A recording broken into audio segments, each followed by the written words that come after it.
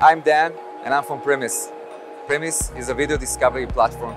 We help users discover engaging content they are most likely to engage and consume.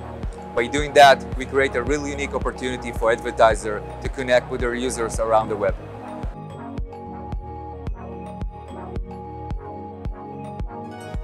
I think the concept of quality video evolved in the last few years from a content perspective. In Primis, we developed a discovery engine to match the right content to the user. While the user consuming the video content, it better connects between advertisers to the users that visiting the site.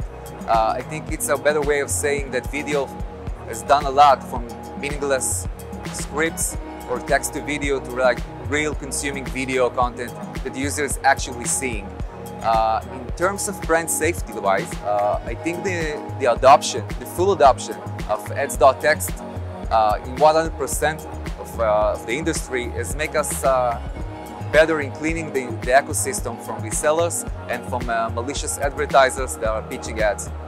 Lately, we also developed our sellers JSON and we posted on our site. We're already full support in passing it through the supply paid object, meaning we want to stop creating resellers call and to be more focused between direct relationship between advertisers to publisher.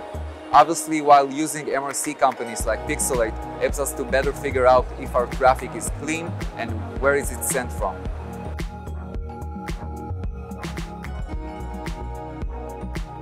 I think the most important thing that advertisers should look for is to know where they buy their traffic from, who is the seller, who is the supplier.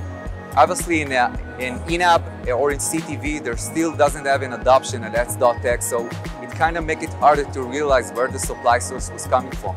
But if the advertisers would really put focus on figure out where the supply was coming, who is the seller, who is the inventory, I think they have a better grasp of whether it's fraud or not.